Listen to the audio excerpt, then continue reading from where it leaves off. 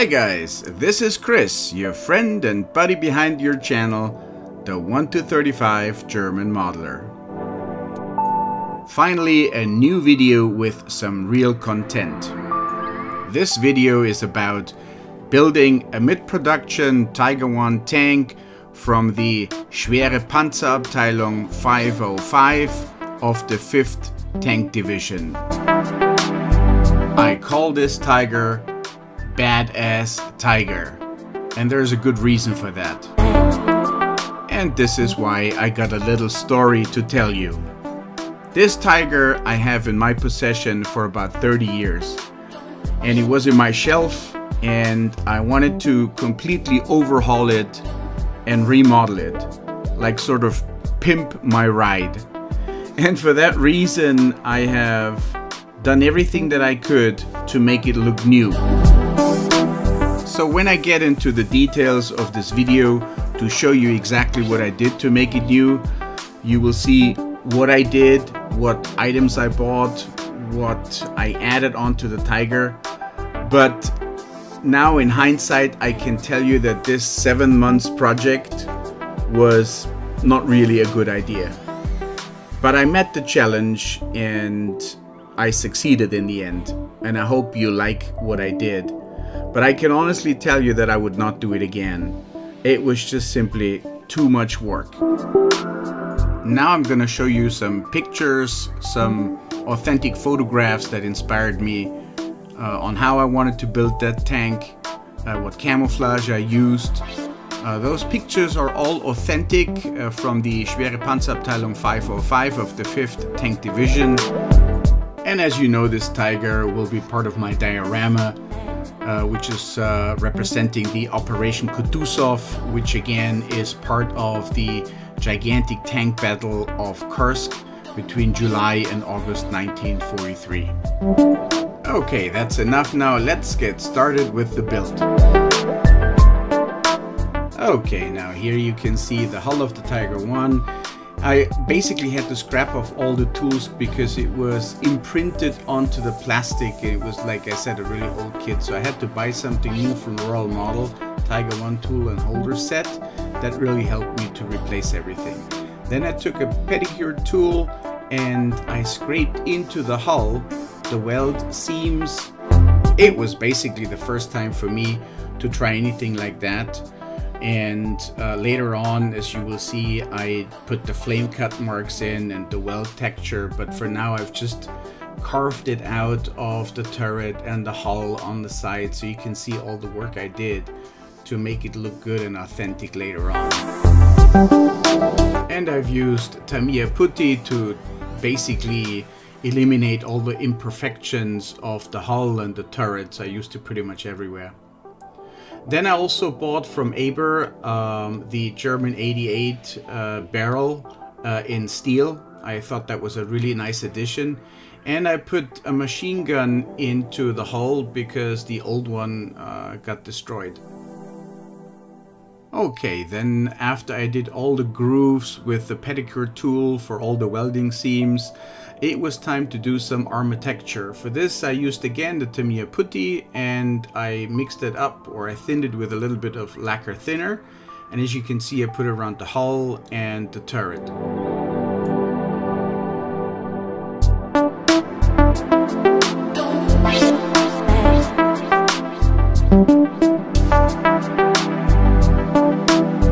And then of course I took sanding paper and sanded everything down so that it looked really authentic and smooth.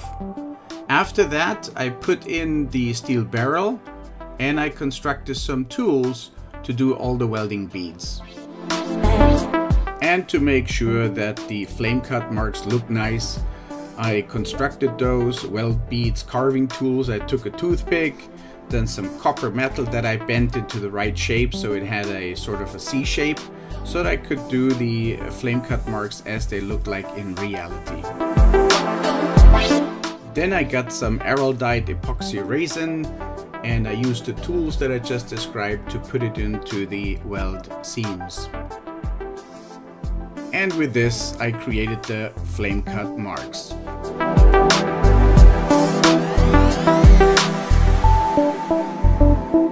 Okay, and now to a new tiny chapter. I added some shell impacts. For this I used again the pedicure tool and some Tamiya putty that I put into the holes that I drilled, so it looks like the steel melted and bent out a little. I also added some on the side, as you can see.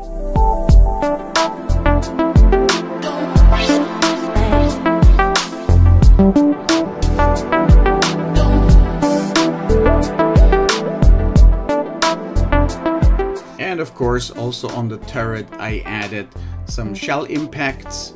And by the way, to make it look really authentic, I have measured it out, and what it shows is 37 or 45 or even 57 millimeter Russian anti-tank guns. Okay, then let's get to the next chapter. I bought some Photoshop metal parts from Voyager Model and Eduard, but I have to tell you that I fell in love with Voyager Model photo etch parts simply because they are much better and look much more realistic than Eduard. I think they have put much more work into their photo etch metal parts than Eduard.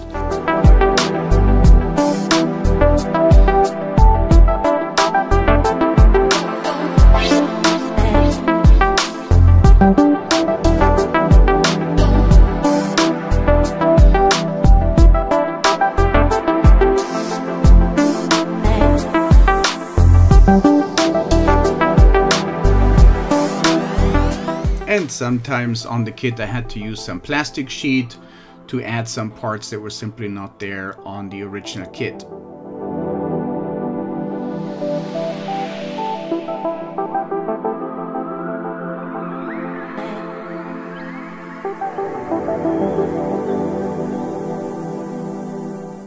And a little nice fun part, a little detail, was the tow hook that I made from a piece of metal wire.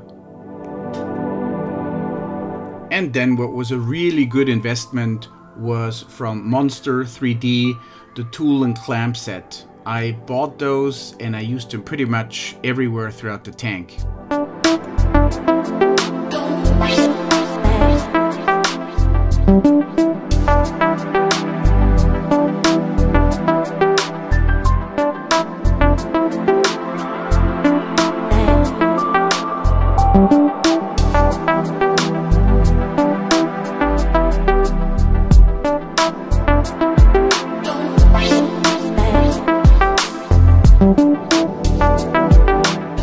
Then a little fun project was building the lifting jack. I built that out of plastic sheet and photo etch metal parts, but I built it totally from scratch, as you can see. And then a few more examples how the clamps were used.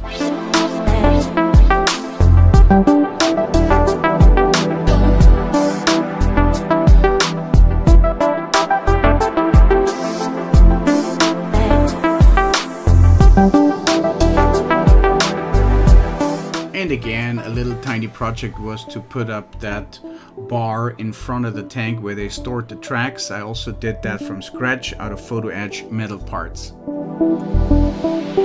And then I bought from Rye Field Model workable tracks. I put them together. I think it's a Taiwanese company. They're made of plastic, but I can tell you they are really not recommendable because they break when you move them, and so it's not a good idea. I don't recommend that again, and just buy the Friol tracks, the metal tracks, the heavy duty tracks. That's really worth it, and that's worth your money. Okay, and finally we get to the painting part. I used Green Stuff World as the surface primer. That's a product I'm really happy with, and I used it on all the parts, and I continue to use it on all my models whenever I do priming. I applied it with my Infinity high quality airbrush from Harder and Steenbeck. It's, in my opinion, one of the best airbrushes that are out there.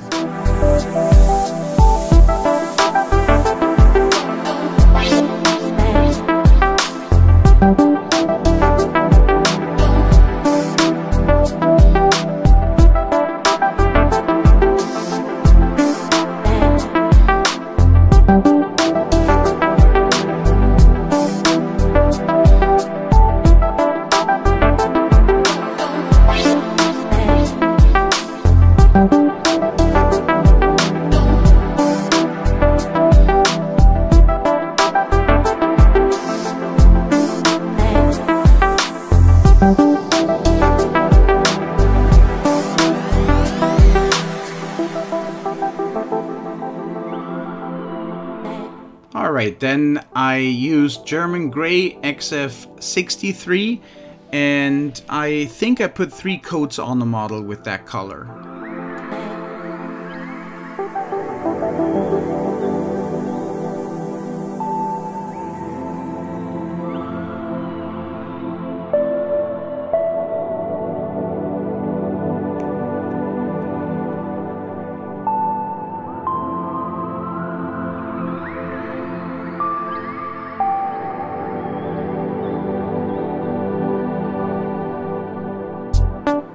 Okay, and then before I painted it with dark yellow XF60 from Tamiya, I put hairspray over the German Grey.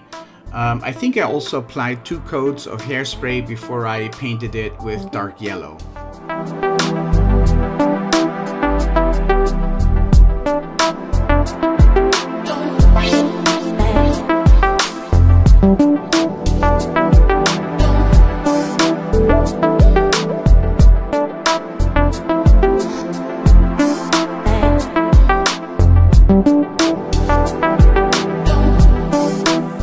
And then here I cut out some circles in the size of the wheels, and then I put them onto the wheels so I could protect the dark yellow before I painted it with rubber black and flat black as a mix, so that I wouldn't have to paint the rubber that's outside of the steel wheels.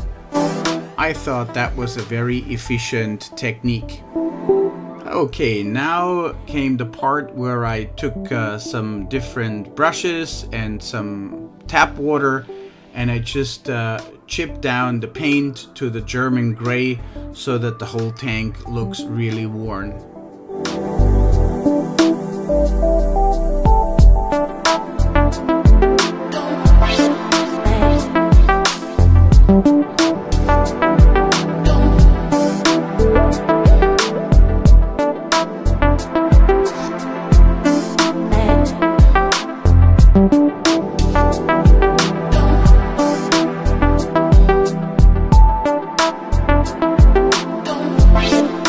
After that process, I used XF86 flat clear, and I pretty much painted everything, the hull and the turret, to protect the chipping I just did. And after I applied the flat clear, I used again 2 coats of hairspray, and once that was dry, I used XF89 dark green 2 to add another camouflage. And then I repeated the process again with some brushes, different types of brushes, some rougher, some softer, and I did the chipping once again.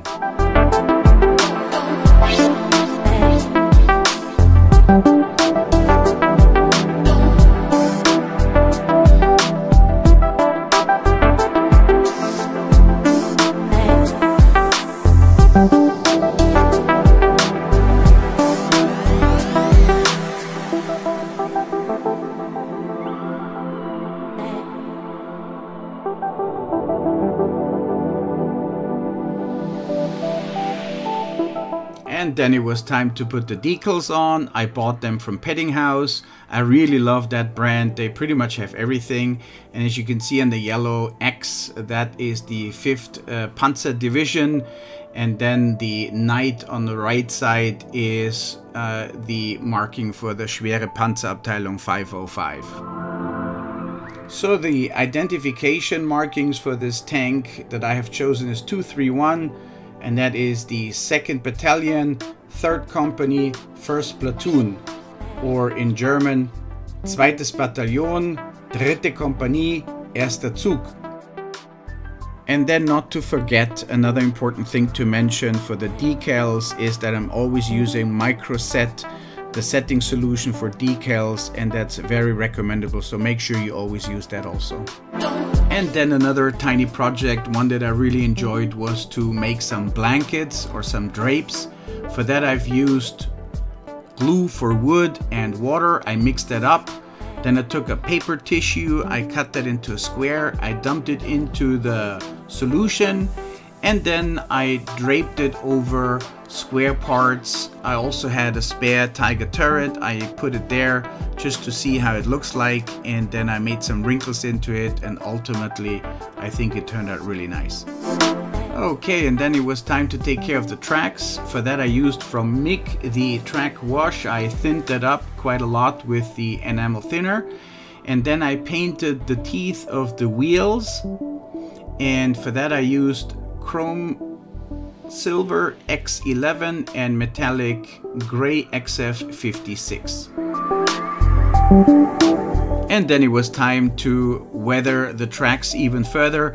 The color mix that I used exactly the same also for the wires that I used later on the tank. And the mix that I've used is 40% XF69 NATO Black, 55% XF68 NATO Brown, and 5% XF7 Flat Red.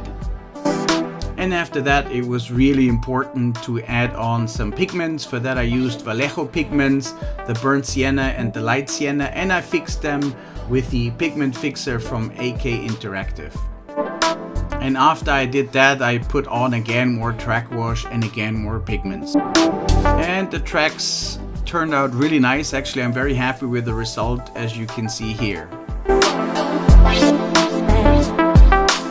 And then it was time to prepare the tracks for the turret, and for that purpose I invested a bit more time. So I used the wash Winter vehicles, and I also used the track wash again, and I also used for the in-between metal parts in the tracks that stick out the dark steel from Vallejo pigments. And once again, I think I'm very happy with the result.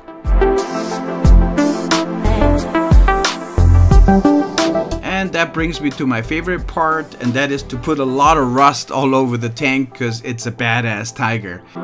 And for that I have used the pigment fixer once again from AK Interactive, the Vallejo pigments, and I've used from MIG different washes for rust effects like streaking rust and light rust, and they work together really well.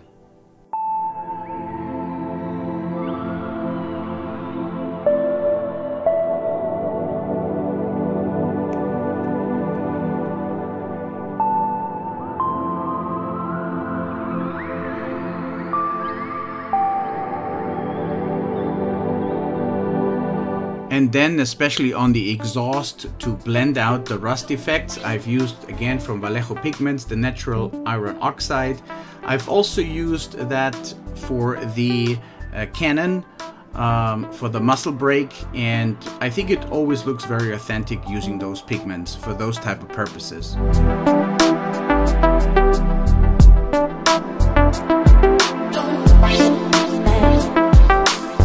Okay, and then on to the next project. As you can see in those authentic photographs, the German tank crews used barbed wire to put around their tanks to protect them against foot soldiers and close combat, to make sure they wouldn't be able to climb on top of their tanks with grenades or Molotov cocktails.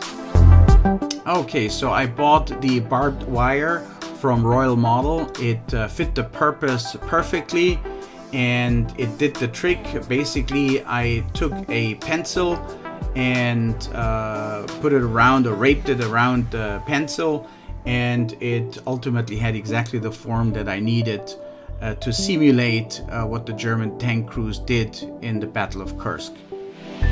The next segment is going to show you what colors I've used to paint the drape. I've used Field Gray XF65 and IJN Gray XF77, and I just washed it down with black wash from MIG.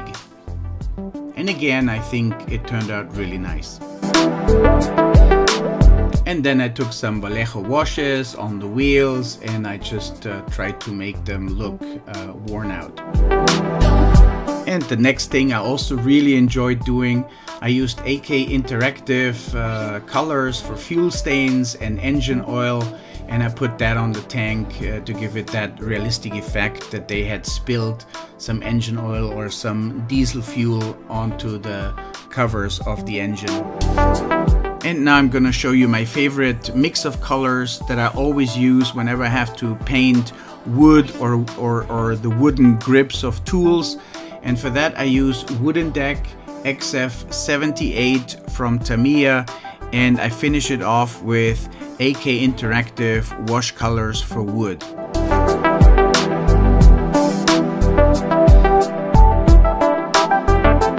Another thing what I like using a lot, because it really makes some nice effects, and those are the rain mark effects from MIG, as you can see here, and I encourage you to use them. You can use them pretty much all around the tank. And then it was time to paint the impact from the Russian shells, and for that I used the MIG washes, black wash and streaking rust effect, and then also the chrome silver X11 for the outer rim of the shell impact.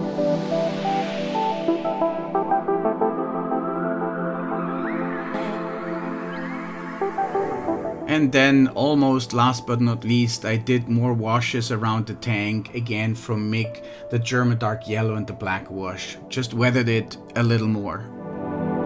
And then in that very last segment, I quickly want to show you how I painted the machine gun on the turret. For that I've used as a base color the IJN Grave XF77 from Tamiya, and then I washed it down with the black wash from MIG. And then for the machine gun grip, I've used once again the AK Interactive wood colors.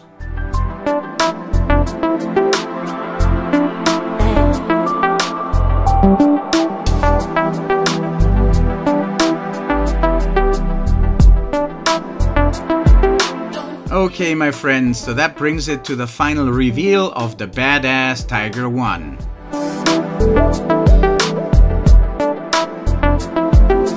I want to thank you very much for watching, guys. Thank you for having been with me. Please subscribe and don't forget to hit that notification bell.